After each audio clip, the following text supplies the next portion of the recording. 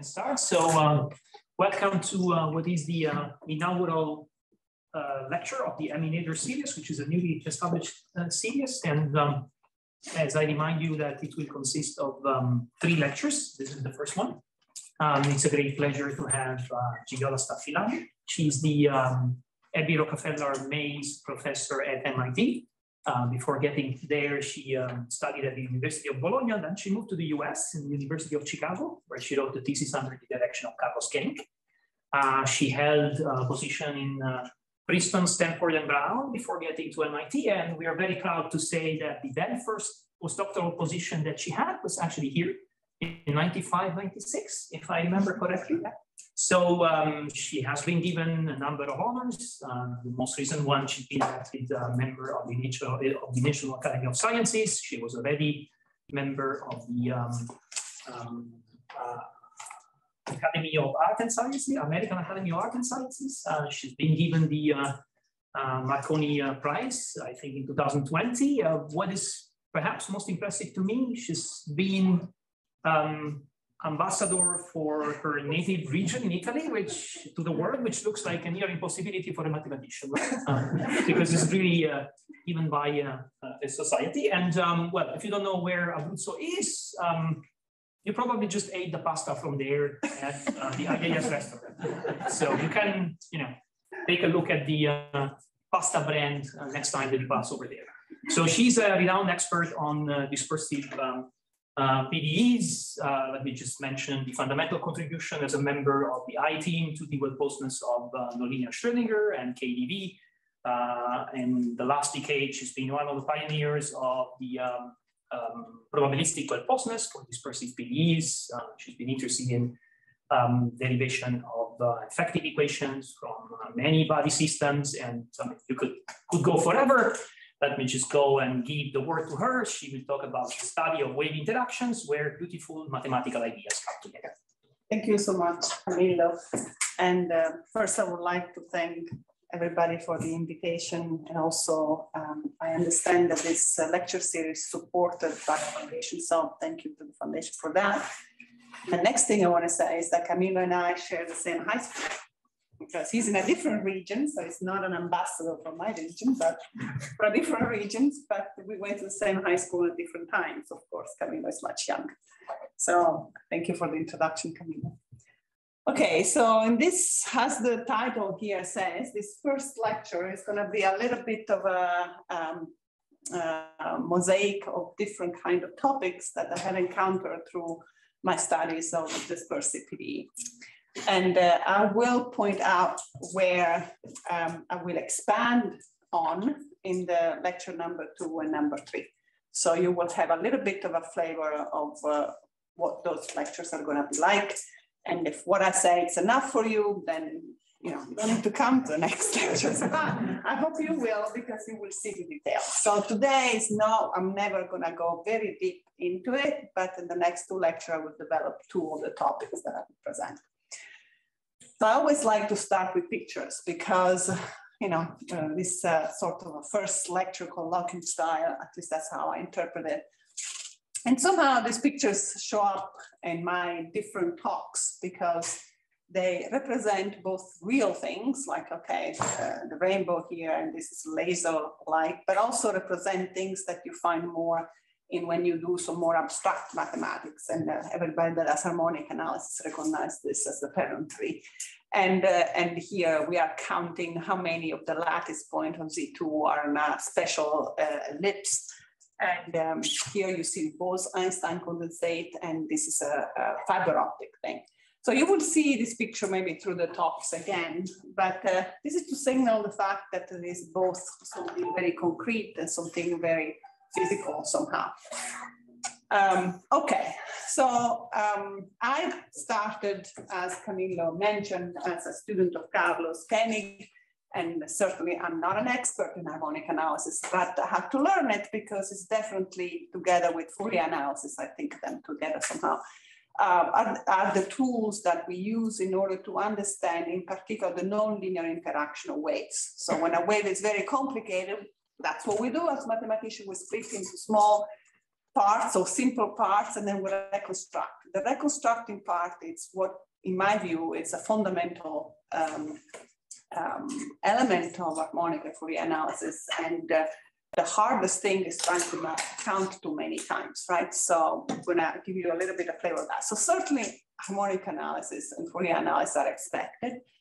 Clearly, analytic number theory is something that I was not expected to find when I was looking at interaction in waves, but it shows up. Of course, math physics, because the dispersive equations that we study are given to us by physicists, and they represent specific phenomenon.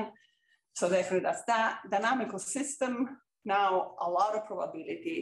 If anybody has been following what's going on in the dispersive world, there is a lot of probability that's been used. And when I even hear talks in number theory, I see a lot of probability being used. So it seems the probability is now something that it's really helping quite a lot of different areas of mathematics. And I will not get to the symplectic geometry, but that's also something that we look at. I would say the simple part of symplectic geometry, in the sense that if you, for example, take nonlinear Schrödinger equation in the periodic setting, you can think of it in the physical space, that's the equation that you know, but you can also think in the Fourier space, and then the real part, the imaginary part of the Fourier coefficient of the waves becomes the variables of an infinite dimension Hamiltonian system. And hence you would like to understand whether theorems such as the no squeezing is something that holds in that infinite dimension. And there are some results, but certainly we don't understand everything at all. And clearly, well, why do you want to do that? Well, that's fun because you go from finite dimension to infinite dimension, but also gives back information on behaviors of waves, which then are relevant for the system itself. So there is this communication. I will try to give you just a few examples of this. So this was the idea of the title, that we are doing interaction waves, but really there are a lot of different mathematics that come in. Okay, so I will need to use at least one equation to present things. And I'm gonna use the one that is more common. This is the Schrödinger equation. I'm going to use it in the sort of nonlinearity, but the first nonlinearity that makes sense, really physically, that's the cubic nonlinearity. And let me parse a little bit what the symbols are. I is really the complex I, partial derivative with respect to t, Laplacian with respect to x. So u is really a function in time and space. The lambda here, for now, just think about plus or minus 1, is the situation in which you have defocusing, focusing case. Later on, towards the end of the talk, I will be talking about dispersive equations with weak nonlinearity. With that, I mean that this lambda is going to go to 0. But for now, let's just think about plus or minus 1. We give an initial profile. I'm going to call it u0x. And for me, throughout the talks, this x is going to be a torus. And here I put dimension d, but most of the examples I'm going to give you is going to be in dimension 2, which is the first kind of more interesting dimension to look at. Why torus? Well, really what we mean here is that we are considered the periodic case. So these are dispersive equations, meaning that if you do not give boundary conditions, then at least the solution of the linear problem is going to be such that as t goes to plus or minus infinity, the amplitude goes to 0. By maintaining the energy, which is something interesting and kind of mind-boggling, right? The wave extremes to 0, but the energy remains constant. But if you have boundary data, that's no longer true because there is effect coming from the boundary, and in a sense, easier situation to look at when you have boundary data is the torus, because you have a Fourier series and we can do a lot of calculation. There are, in fact, many other results on general compact manifolds, but I will not address that here. Okay, since this comes from physics, they're going to be conservation laws. And the first one is the mass, which turned out to be the autonomous square. The second one is the Hamiltonian, or the energy, which is given by the kinetic part and the potential part. And this lambda shows up here again. So if lambda is a positive number, then having this energy Hamiltonian conserved means that in particular you have a bound on the energy, you have already the conservation of the mass, together you have the H1 bound. So this kind of problems, you wanted to solve them within what makes sense physically, which think about, for example, within the H1 norm. Of course, when the dimension becomes higher and higher, the regularity is not going to be enough to do this, and then we're going to see what happens. I'm not going to address throughout the talk the situation where lambda is negative, because that will imply there is blow up, and this is not going to be what I will be talking on this talk, although there are really cool things happening. Okay, so where does the Schrödinger equation comes from? Well, it shows up in many different kind of physical phenomena, but I just wanted to introduce one, which is called the Bose-Einstein condensate. Yeah, Einstein was here, so this seems pretty appropriate. And we start with imagine container with diluted gas. So these are the particles of the gas. But what we are interested is not understanding or having a statistical behavior of the gas at this temperature, but instead understanding what happens as the temperature goes to absolute zero. So in order to understand the phenomenon and really come up with an equation that tells you how you move from the interaction of these particles to this picture down here, well, we have to start with the first principle. So what is the thermodynamics that happens between the particles? Well, if you are at this temperature, that will be, well, particles will bump into each other, and you will assume that really behaves like balls in a billiard table. But here we are talking about different kind of phenomena. We are not at this temperature. So the better way of describing the behavior of the interaction with particles, to think of the particles as little wave packets. That's why you see here in the second box. And if the temperature is not at the critical level, the distance between the wave packets and the wavelength are not comparable. But as you lower the temperature, they start being comparable here. And the weird thing is that the independent little wave packet, they sort of forget their independence, and they coalesce in one unique big wave. That's what the giant matter wave is. And mathematicians have worked on the problem of understanding this rough picture here mathematically for quite a long time. And let me tell you a little bit how this is the setup that is really expanded in a beautiful series of papers by many authors. But let me just summarize a little bit what happens here. So like I say, you start with wave packets, and of course they have some interaction among them, and you get this so-called BBGKY hierarchy. So these are equations that are coupled, and they tell you how these wave packets behave. Then you take a limit. Okay, so you can reformulate the theorem, the situation. Instead of taking the temperature goes to zero, you can reformulate as the number of particles goes to infinity. And once you take this limit, and this is not trivial at all, you get down here and you have the so-called Gross-Petelievsky hierarchy. Each of these equations is actually linear, but there is obviously an operator, annihilation and creation of these particles if you want. So each one is linear, but there is a coupling among them. And it's supposed to represent this. So let me give you a little bit of math behind this. So let's think about the following. Think of the dimension 3 so that we are in our world here. But each of these xi represents a particle, if you want. So in this description, I'm going to have a k of them. And I want to tell you where the Schrödinger equation comes in. So let's assume that this is the initial data of my Gross-Petelievsky hierarchy, which I didn't write because it's not important for you for this talk to know how it looks like. I say it's an infinite number of equations, linear and coupled. And now here I'm going to stop at the level k, and I'm giving you this initial data, which is the product of an initial profile U0 and with respect to this J1 to k and its conjugate. Okay, so this is just think of it, the initial data of the hierarchy. Then you evolve and you want to understand what happens.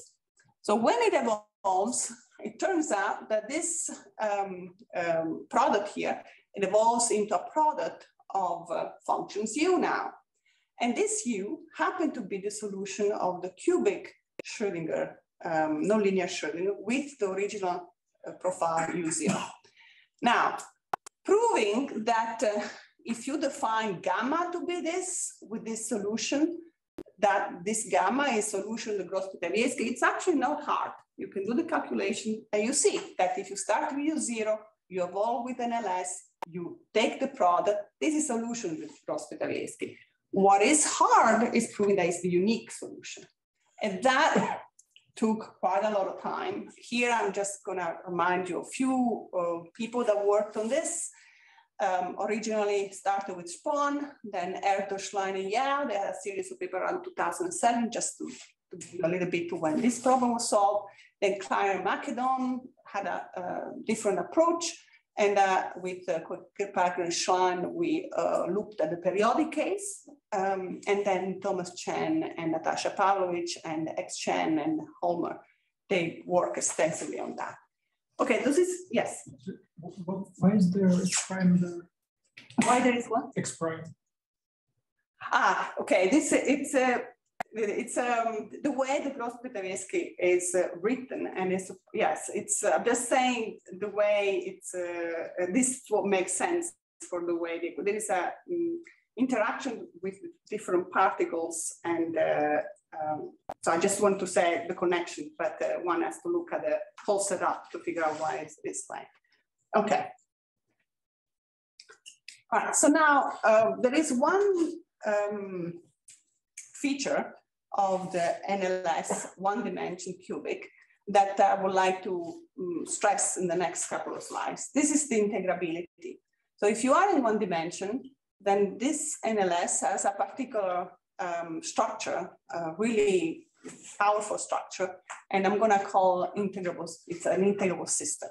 Now you can find, there's not a unique definition of what an integrable system is, but certainly when you think of an integrable system, you think about the fact that there is a lax pair, that there is an inverse scattering map and so on, or theory. There are in particular infinitely many conservation laws. We already encountered two of them. There was the mass and the energy. But if you are in dimension 1 and you're cubic, there are infinitely many of them. They look like the integral of 1/2, then the derivative of order s squared, plus lower order terms for any s in n.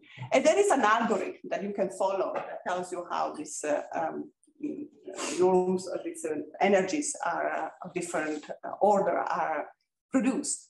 Now, one question that my friends Natasha Pavlovich and Rihanna Mott and my former student Dana Manderson asked is, well, if there is such a structure for the 1D NLS and the 1D NLS is linked with the Gross-Pitagoric in the way I mentioned before, well, shouldn't be thinking that maybe this integrability of this, at least the fact that there are infinitely many conserved quantities right here, shouldn't that come from the Gross-Pitagoric? At least shouldn't be something related to that. And we thought that maybe that was already available in the literature. We started looking around and we didn't find anything. So we decided that we want to try to see if we could prove a theorem that tells us that this also the Gross-Pitagoric is an integrable system, of course, in the same dimension, the same type of nonlinearity. Now, we did prove that indeed the Gross-Pitagoric has conserved quantity. Of course, when you go from NLS to the Gross-Pitagoric, you go from function to functionals, all of that, but we proved that. And we had a very nice interaction and connection between these two. But we also knew that the NLS had a lot more structure than just the integrable, the infinite conserved law. There's quite a beautiful geometry and underlining the integrability of the 1D NLS, which we had not found yet for the Gross-Pitagoric. So then we, basically this is the picture that we had in mind. So up here, you start with the many body system, thinking about— you had a complete set of integrals. How do you define that you were integral? Yes. You made a definition. For which one? For the NLS or for the Gross-Pitagoric? NLS or no? Yeah, for the, that was exactly the point. What we could prove at, and I'm going to go back to that, what we could prove at that particular, that paper was just the existence of infinitely many conserved quantities. And they were related to each other. And you don't have a complete in any way. And then, yes, exactly. But we wanted to prove a little bit more. So that's what, so this is the picture that we had in mind. So we started with the many body system. This is the little wave packet, BBGKY. And up here, there is nothing, conserved. I mean, at least we don't have it. We don't have anything specific. Then there is the Gross-Petarievsky, down here, the Schrödinger. Now down here, there is a very rich, like I just mentioned, structure. So there is we know it's a Hamiltonian structure, there is canonical Poisson structure, and all the stuff that, for example, you can find in the work of Palais. So we're wondering, is there something up here that will bring down, when you take the limit, all the structure, in particular, what happens in the middle? So we decided to formulate 4 questions, 2 just in any dimension, and the remaining 2 in dimension 1 are related to the integrability. So for example, we know that the NLS in any dimension is Hamiltonian. It's an Hamiltonian structure. That had not been described, at least not until then, with the Gross-Petarievsky. So the question is, can the Gross-Petarievsky hierarchy be realized as a Hamiltonian equation of motion? So this is the way we like to write it. So there is this XHGP, which is the unique Hamiltonian vector field defined by an Hamiltonian, which wasn't written. And then, of course, down here, this gamma is going to be now an infinite dimension. It's not just a function, it's not just a wave, but because it comes from the hierarchy, it's going to be an infinite vector, if you like. And then, can the Poisson structure and the Hamiltonian be derived in a suitable manner from the finite dimension system? This is from the many body, that means from the little wave packets, and there is some kind of limit that connects the two. So this is in any dimension. But then if we go to dimension 1, there is integrability. So does the cubic Gross-Petarievsky hierarchy possess an integrable structure, in the sense that, because a little bit back to what we were talking with before, so there exists a sequence of Hamiltonians that was so commute and contain in particular the Hamiltonian that it's related to the first order of energy, the H1 if you want. And then if we do have this sequence of Hamiltonians, well, of course, the Hamiltonian at level, let's say level 1, the one that involves one derivative, has attached the Schrödinger equation. But the other Hamiltonians have attached other kind of equation of different order. So do we have the same type of setup here? So briefly, and this of course is a couple of papers of 90 pages each. So I'm summarizing here just what we proved. And this was again with Denem Anderson, Andrea Namod, Natasha Pavlich, and a former student of Natasha and current postdoc of mine, Matt Rosenwig. So the question to the first and second in any dimension was true. So we proved that indeed the geometric constructions are based, are available, are based in a sort of quantization. There is a lot of algebra involved in those papers. This is not a dynamical type of paper. This is not talking about the dynamics of the equations. It's more on the structure. And also for question 3 and 4 about integrability, we proved the same thing. And in a sense now we are getting closer to all the properties that we know for the Hamiltonian in one dimension. Now, I said I will never go deep into anything, so I'm going to switch. I want to go back to the Schrödinger equation. Sorry, in the previous one, do you discover lax pairs? No, we didn't. In fact, we thought that because now we sort of know how to go from the Gross-Petarievsky to the Schrödinger, we thought we could find a generalized, then we couldn't. And we tried, so we couldn't, yeah. Okay, so the word poseness. As I said, this is a system that comes from physics. And in particular, we would like to think of this at the level of making sense of the mass and the energy. So we don't want to go higher in terms of derivatives, because that's where those are the conservation laws. So in particular, when you see here the Laplacian, we don't want to interpret this as the actual classical Laplacian, because we do not have derivative order 2. We have derivative order 1. That's the maximum we have from the Hamiltonian. So we're going to change this, or at least we're going to interpret it, solving it in the sense of finding a solution which is unique and stable and so on, as finding the solution of this integral equation. Now, this first part is the evolution of the profile with respect to the linear part of the equation. So meaning is a solution of this initial value problem, which is linear. The second part is, of course, the one that contains the nonlinearity. This is like the Duhamel principle that we do for ODE, for example. So for now, the solution will be the solution that satisfies this equation. Of course, this U is in terms of U. So we have, this is the way it is set up. It's perfect for a fixed point here. Okay, so our goal is now to prove that if we consider this right-hand side as an operator of U, then this operator has a fixed point. Clearly, sure, we can do that. The question now is, what is the space of functions where the fixed point is going to be applicable in this context? In particular, as you see here, we have to understand how this interaction of three waves behaves, and that's where harmonic analysis comes in. So to identify the space where a fixed point of this operator here lives, well, we'll examine as much as we can the linear part. Like we multiply a bunch of linear things and see where they live and so on, with the hope that then this other piece, which is the integral 0 t, although it's non-linear, is smoother. And in particular, if we are, for example, short time, this is going to be a perturbation of the linear. Okay, so now we're going to concentrate on the linear.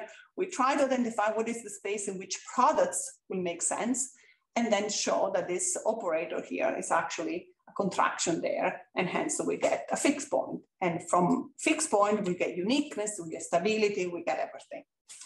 So let's identify the space where this guy behaves well. This brings us to the Strickard's estimates. Now, the context in which I work here is the periodic case. So it's going to be more difficult to obtain the Strickard's estimate. I'm going to try to explain as we go along. Now, what is a typical, and here I'm going to just give you an example. What is a typical Strickard's estimate? Well, for example, if we go back to this, you have a cubic.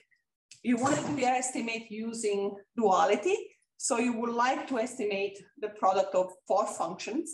So it makes sense to look at Q equals 4. So an L4 estimate. Now let's think about a little bit what is this L4. So it's going to be L4 with respect to the X variables, but also L4 with respect to the time variable. And if you were doing this Strickard's estimate on the whole plane instead of the periodic case, then you would be able to put here the whole line R, because as I mentioned before, if you don't have boundary conditions, the solution is dispersive, so it goes to 0. So it's feasible that you can integrate on the whole line. But when you have the periodic case, that doesn't happen, and I will give you an extra justification for that. So we had to cut in time. So we take the interval 0, 1, and we wanted to estimate that the L4 norm, let's put ourselves in dimension 2, the L4 norm is less or equal than some HS norm of initial data. You would like to remain between the mass and the energy, so no more than H1 if possible. Now let's write explicitly this linear solution, which you can, because you look at the linear problem, you take Fourier transform, you fix the frequency that becomes an ODE, you solve the ODE, and then you reconstruct via anti-Fourier transform. So if you do all that process, this is how it looks like, the solution. Now, this alpha 1 and alpha 2 here are here, and they are positive numbers, because the periods in my two-dimensional torus might be different. If you have the same period, you will basically have just one number here. But here, these two can be different if you have 2 periods. And in fact, if the ratio between alpha 1 and alpha 2 is a rational number, we call the torus rational torus. If it's irrational, we call it an irrational torus. So this will be relevant for what I'm going to talk about in a moment. Okay, so you think, how hard can it be? You have the explicit expression for this. You are multiplying 4 of them, and you should do the estimates. Well, the point is that, for example, if you are in R2 instead of torus of dimension 2, this will be an integral with an oscillation. And then you can do a lot of integration by parts. So you use oscillatory integrals, and this is actually within the part of harmonic analysis that talks about restriction of Fourier transform on surfaces that have curvature, such as a parabola, as you see here. So there is a lot of stuff that you can do if you are in R2. But if you are in T2, there is an oscillatory series. And in fact, the first person who dared to look at this and try to say something was Bourgain when he was here. And I was a postdoc. So Bourgain started with the rational tori first, and he proved this type of estimate in dimension 2. So we take an L4. Now, of course, you have torus of dimension 2, but yeah, now you see here that I replaced the interval 0, 1 with the torus itself. Why? Well, it's easy because if you go down here, this is the expression of your linear solution. If you are in a rational torus, you can think of alpha 1 and alpha 2 to be natural numbers. So you see that this is also periodic in time. So if you are in the rational torus, you're also periodic in time. Hence, really, this is another reason why you don't expect L4 for the whole line of time, because you're periodic, you're not decaying. So you really have to cut, and in particular, take the torus here. Okay, great. So then Bourgain is looking at the rational situation. You have this is periodic in time. And then actually, after I read the proof, it makes perfect sense. How would you proceed? Well, you have an L4 norm here. So just as well, take the L2 of the product of STU0 with STU0, and then take the square root of that. Now you can use the Plancher L and then move from the space variable to the frequency variable, and then do the convolution and do all that. And then you have to do a pretty simple Strickhart's estimate, and you end up picking up the following quantity. So you have to understand how many n in the torus, in the Z2 here, are such that this holds, where all of these guys are natural number, alpha 1, alpha 2, and R are all natural number. So how many n1 and 2, like the couple, satisfy this? So in other words, how can you write the square of a natural number into the sum of squares and so on? Or in other words, think of this as a Diophantine equation and so on. So the rationality of the torus push the problem into some questions in the pretty elementary number theory, analytic number theory. Okay, so then you measure how big this set can be, and this is some version like that. But the point is, with respect to the radius of this circle, if you like, it's no more than r to the epsilon. And that's where the epsilon comes here. By the way, if you are in R2, you don't lose the epsilon, you have L2 in there instead of HF. Okay, so in a sense, in order to obtain this Strickhart's estimate, which until that moment had been just the topic of harmonic analysis, you use analytic number theory. Well, it took about 14 years. No, 24 years, sorry, because it was in the early 90s, 20 years about. Bourgain again, but with Demeter at that time, they proved the full range of Strickhart's, not necessarily just on the rational, in the rational tori, but surprisingly, no analytic number theory was used. In fact, the proof of the Strickhart's were not a direct proof. It's a corollary of an important theorem called the L2 decoupling theorem. And this has been a major open conjecture until they worked on this, but as a result of that, they got the Strickhart's estimates. So again, I have not seen yet a direct proof of this Strickhart's in general tori. And this is the L2 decoupling. It's connected with the Kakeya problem, so it's very deep harmonic analysis type of thing. Now, I just want to mention, I could say a lot more about this part, but I'm going to just make two things. It turned out that, you remember that interval time here?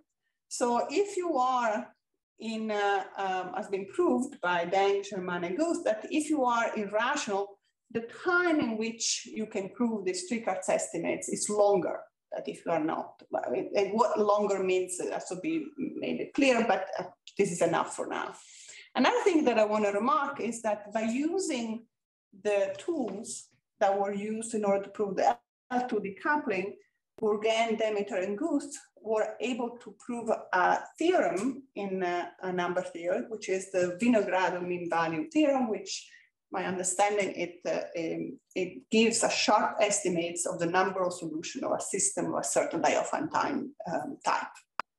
So at this point, we would like to say that harmonic analysis, it's actually proving theorems in the analytic number theory, and there is this communication between the two. By the way, Larry Guth is going to teach a topic course on this semester, so I'm going to try to attend and learn as much as I can from him.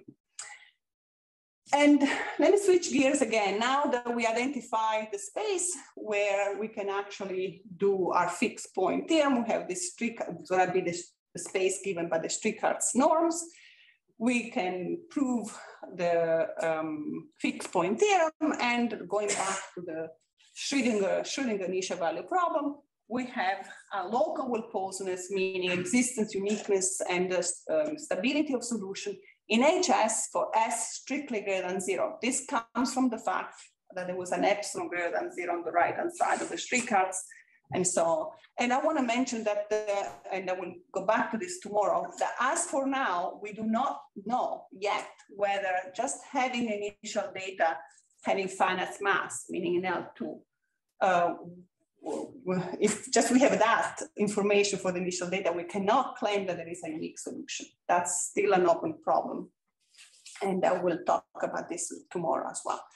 Now, if you lambda is positive, say 1 here, then you also have a bound on the energy, the H1 norm and so on. So you can iterate the local well-posedness because the time will depend on the size of the initial data and this norm. If we had been in L2, then we might iterate there, but we cannot reach the L2, so we have to use the next conservation law, which is the H1. So using that and iteration from local to global, we can claim that we now have a global well-posedness for S greater than or equal to 1. You can also go below 1 a little bit, but that's not important. In particular, if you give me any smooth data, I can tell you that in the defocusing case, in dimension 2, any torus, any periodic, I have a global solution, which keeps the same regularity as initial data. Now it comes the next question. Now that you know that you have a global solution, what can you tell me about the behavior of this solution? Just as a comparison, if I were, and maybe I'll say later, so let me see if I say that later. And maybe say later, but let me just anticipate. If you are in R2, we know very well what happens if you have a solution which is at least in HS for S greater or equal than 0. We know that as time goes to plus or minus infinity, that solution becomes linear, gets closer and closer to a linear one. But in the periodic case, that does not happen. So we wanted to understand what we can say about this solution itself. One of the things that people are interested on is the transfer of energy. So let's see what that means. So what I wrote here is the graph of the Fourier coefficient size of that square. It is at time 0. So let's assume that we are at time 0 localized to small frequency. The question that we ask is whether this Fourier coefficient is going to move to higher frequency. This is called forward cascade. And it's part of a larger group of questions within wave turbulence. And in fact, as I will announce in a moment, this will be the content of the third lecture.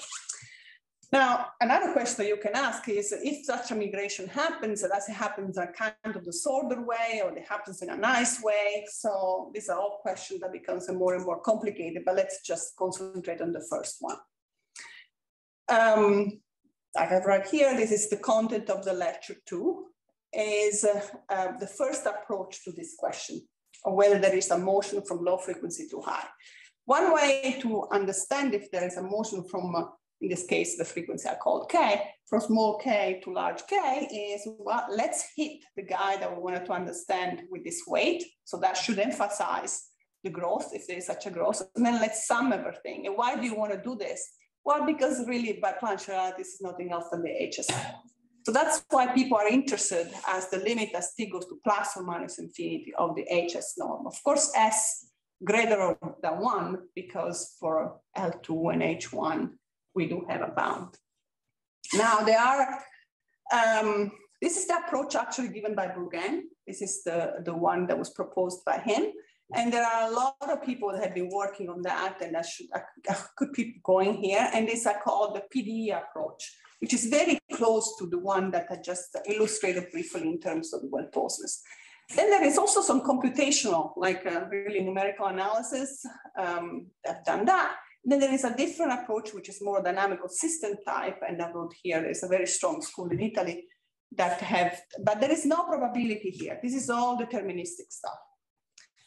There is another approach. This is the content of lecture number 3, which is more sophisticated, and the gain will be higher if we can make it.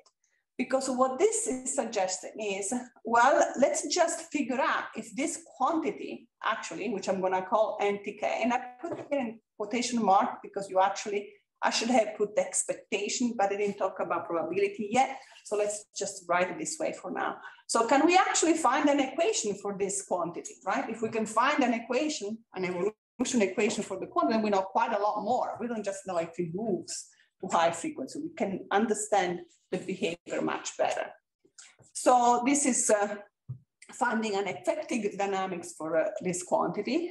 And one way of doing it is coming up with what we call the wave kinetic equation for this quantity. But we need to introduce quite a lot of other tools. In particular, we need to introduce some probability. We need to make the nonlinearity weaker. So that lambda that was in front, that I said until now is either plus or minus 1. Well, that lambda is going to go to 0. And we're going to need to do some kind of limit approach. And that will be the content of lecture 13, but I'm going to give you a little bit of what that lecture is going to be. Maybe say one word, what you make random? Yes, the random will be, you randomize initial data. That's the usual way, but as I will explain in lecture number 3, depending on what kind of dispersive equation you have, the dispersive relation might be singular too much, and then you need to also add. It's the initial data. The initial data is the typical way, yeah. Okay, so this I introduce a little bit who are the first people that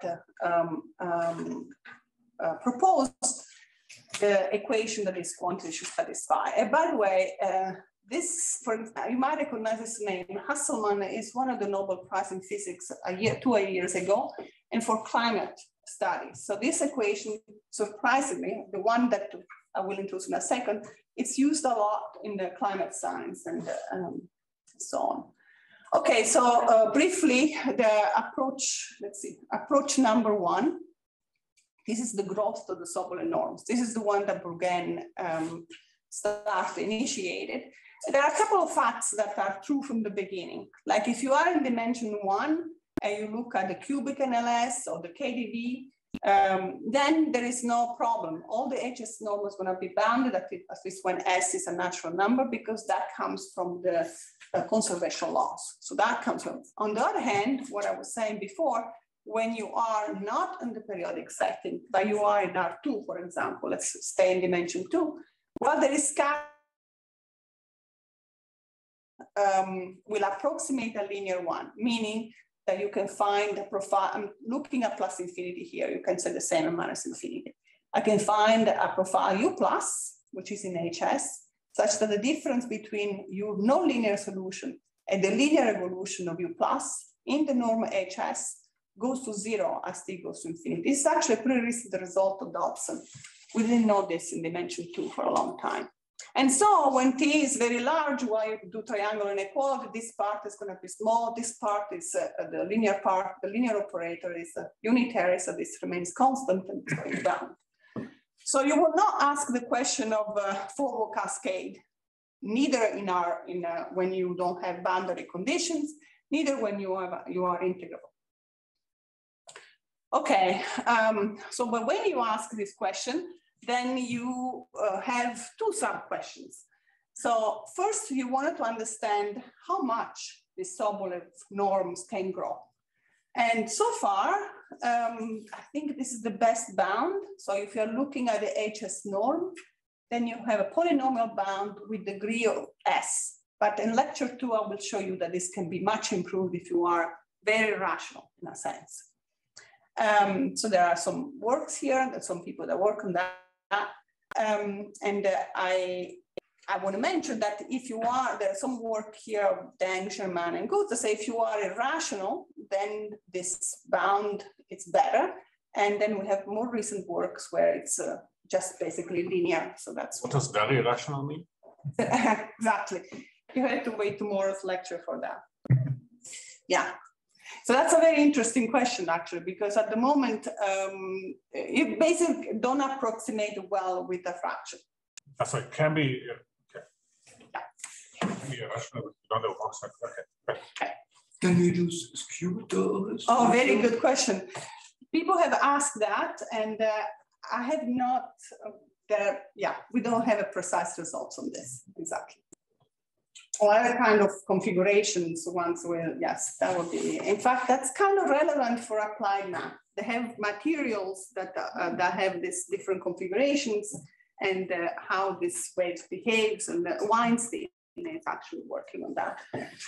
Okay, so on the other hand, do we actually have a solution that grows? Because so far, and unfortunately, that's not obvious either.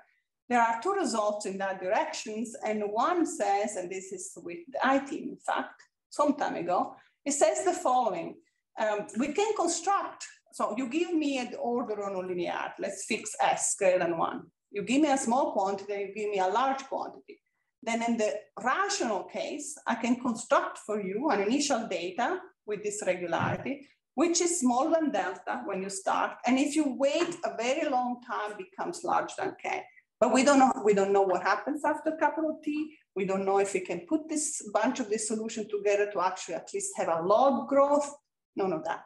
And then there is another result along these lines, also in the rational case, of a different flavor. This is just a construction, or again, a solution which is low frequency, such that if you look at any other frequency larger, if you wait long enough, there is something left over.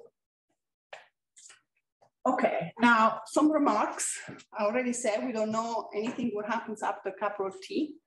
And in the work of Carl and Fau, and in our work, both of them are rational, and there is a constructor of what's important is a spatial set lambda, which is when you can imagine you expect the growth to happen from resonance. So it's within the resonant frequency.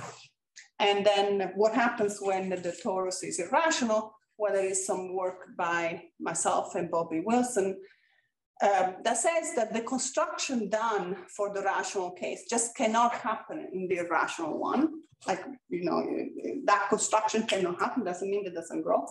But the more after our work, Giuliani and Guardia proved that you can perturb this result in the rational case.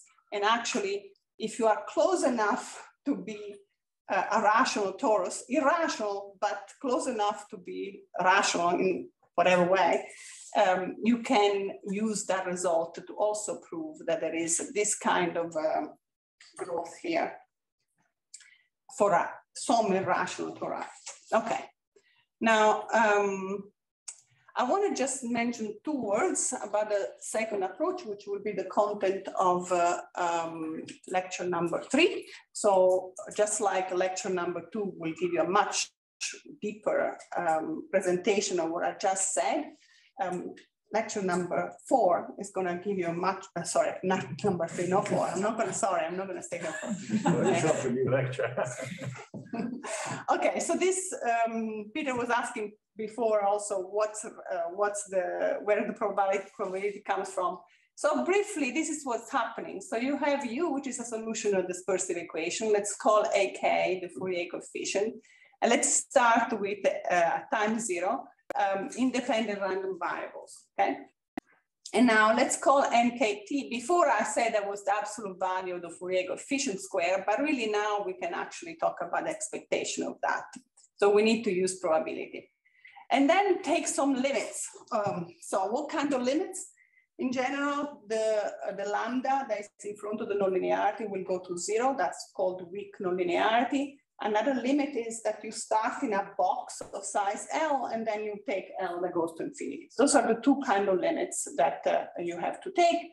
In which order and how, you will learn about in the third lectures. At the end of that process, you get what we call the wave kinetic equation. And how does it look like? Looks like this. At least for the NLS, will look like derivative with respect to t of n, of course, depend on the frequency. And then here there is this operator called collision operator that I just give you the representation that is some delta function. This is typical of the, maybe the most important thing to remark is that this is typical of the NLS because it's exactly the parabola that's attached to the dispersion relation in the NLS. If you are in a different, looking at the KDV, for example, is a different one. So some recent results on this. How should I think of this equation? What is it? Say it again? How should I think of the, on the previous slide? What's the intuition? I don't.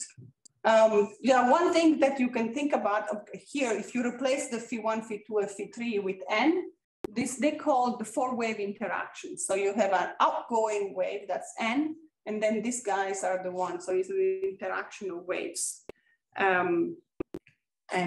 For example, one spatial solution of this is the Kolmogorov exponent that lots of people find when they represent the energy spectrum of a bunch of experiments. Okay, so there has been quite a lot of activities on this in recent times, but I want to go back to Lucarin and Spon. I will say they are the first people who actually approached the nonlinear problem. Originally, the linear one with the random potential was by Spon and Thumhofer and Erdos Yao, so different kind of works. But in the nonlinear case, I will start with Lucarin and Spon, but they were a statistical equilibrium, meaning that the probabilistic measure that they used was the one that's invariant is the Gibbs measure. Then there is some work of Faou, and then really started with Bachmaster, Germain, Hahn and Chatin, and Denganani and Collot Germain. So these are the more recent one, and they are out of statistical equilibrium. So this is really random data, not necessarily with that specific property. And this is something, this is a different kind of equation. I've been talking only about the NLS so far, but this is now the ZK equation.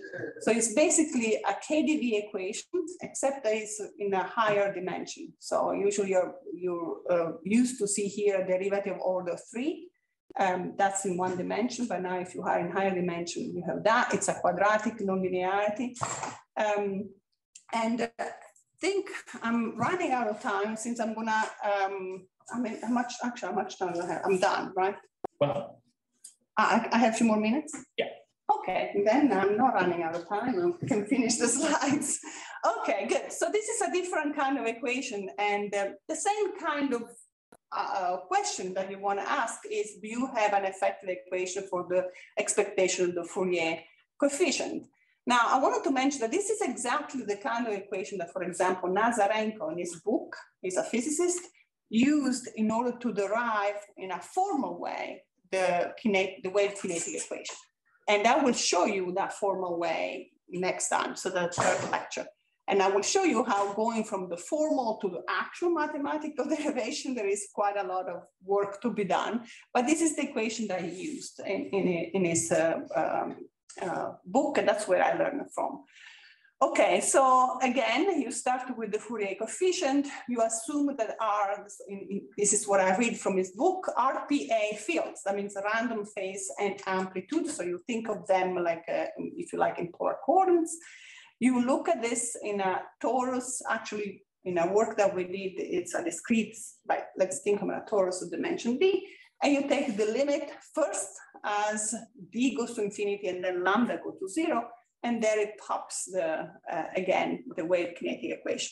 By the way, I called here Q because since we have a quadratic nonlinearity, this Q operator is no longer 4-wave interaction, but it's going to be 3-wave interaction. one outgoing and two incoming, or two and, okay. And as I anticipated a little bit before, in the work that I did of the actual derivation of the wave kinetic equation with my collaborator, Bin Tran, well, you would have liked to stop here, but like in the formal derivation of Nazarenko, but unfortunately, because the Fourier, well, because it's here, the dispersive relation is pretty singular, we couldn't actually do the whole derivation there. We have to add this, don't worry about the notation, but this is think of it just as some noise. It's a stochastic part, also with a lambda in front, so it goes away when you take the limit. And this is gonna be the theorem that I will prove in the third lecture.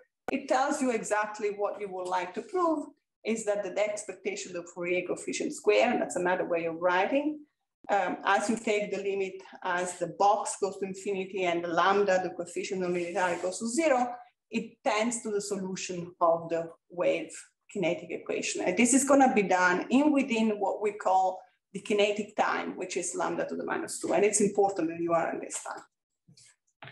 Okay, I want to conclude with this phrase that I learned from looking at phrases that people say. And it was particularly important because it comes from Kolmogorov, who just worked quite a lot in this, let's call wave turbulence. So mathematics is vast. One person is unable to study all its branches. That's definitely true. In this sense, specialization is inevitable. But at the same time, mathematics is a united science. More and more links appear between its areas. And I hope I show you some of them, sometimes in a most unexpected way. Some areas serve as tool for others. Therefore, an isolation mathematician in a too narrow border should be destructive for our science. So I'm gonna close here. Thank you.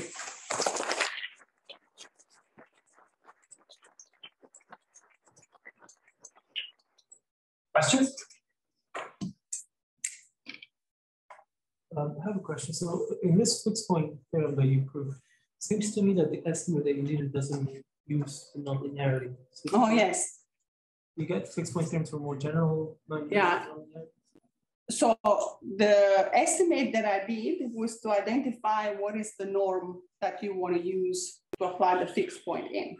So that will, in other words, that will be sort of the L4 norm. That's the right one. But why is, we might think, why is the L4 and not something else? So if you think of the nonlinearity, you wanted to estimate it in some norm, you want to use, for example, a duality. So you're going to end up to the product of 3 times 1, which is the dual function. You're going to have L4 of them, four functions, and then you do Holder, you have an L4 for each one of them. So that's definitely useful for the cubic. Of course, there are other norms that you can use. So basically, that norm allows you to control the cubic nonlinearity in this Banach space, which is the one of the L4. Another way of thinking about it is that you can also, instead of fixed point, think about doing an iteration. So for example, just like you do in ODE, for nonlinear ODE. So you have the first element of your sequence is the solution of the linear problem. The second element is going to be the solution of the Duhamel, where you replace nonlinearity with the first one. And so you need to be able to estimate 3 linear solutions even at the first step, and then you keep going with that. Did I answer your question? I think so, yeah.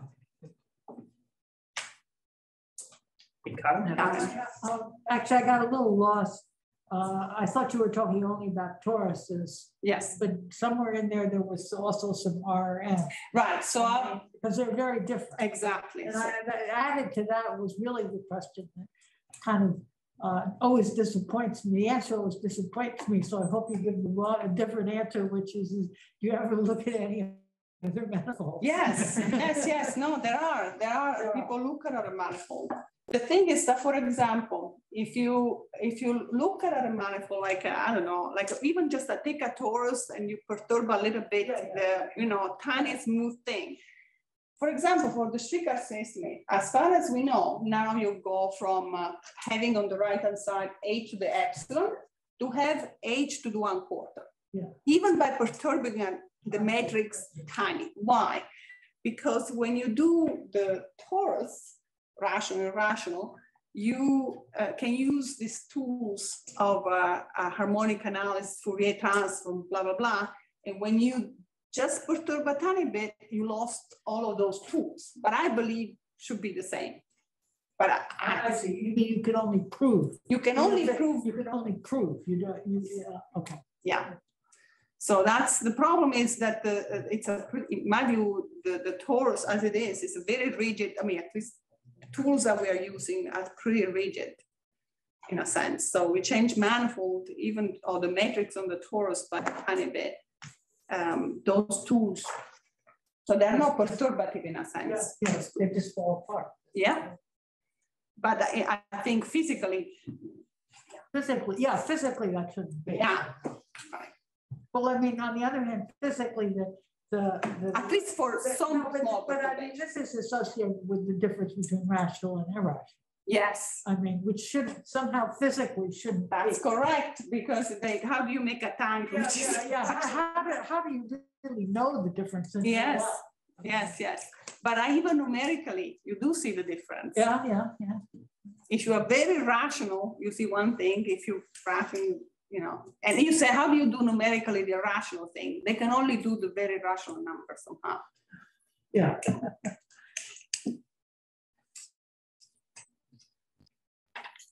I have another question. So since you mentioned like simplex geometry in a dimensional system, I am familiar with some papers in which they actually use techniques coming from Earth theory to know that there exist solutions to Schrodinger equations. For example, if you start just with the Laplacians of non-linearity, and then you solve it, and then you add the non-linearity, and then you use some deformation arguments. Is that something that you do, or something that? In a sense, in a different, maybe in a different word, different names or something, that's what we do. Like we do perturb the linear part with the nonlinearity.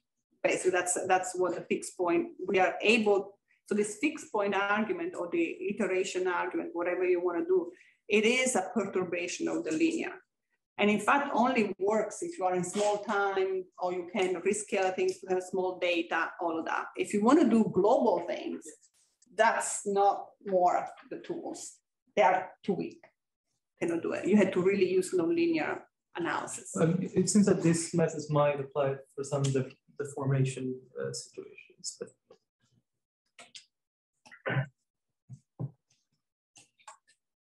So going back to the result on the norm inflations.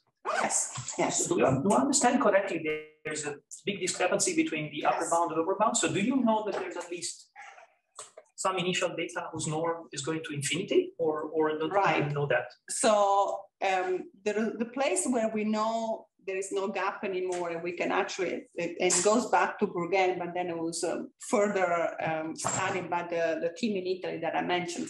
There, it's a linear with the potential. In that case, you know that it cannot grow more than a log or t to the epsilon, and you can exhibit a solution that goes like that.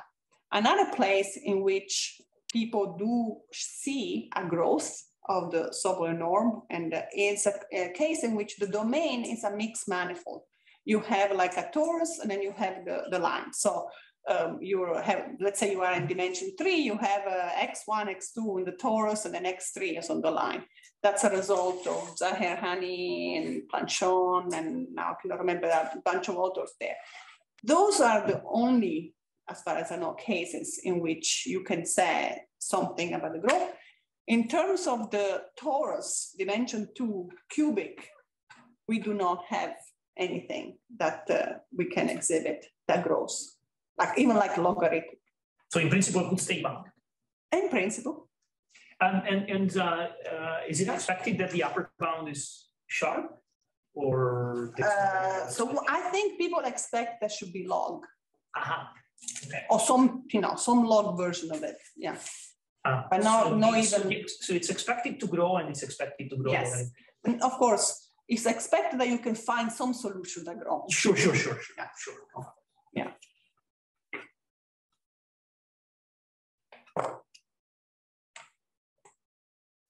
Okay, so if there's no other question, thanks.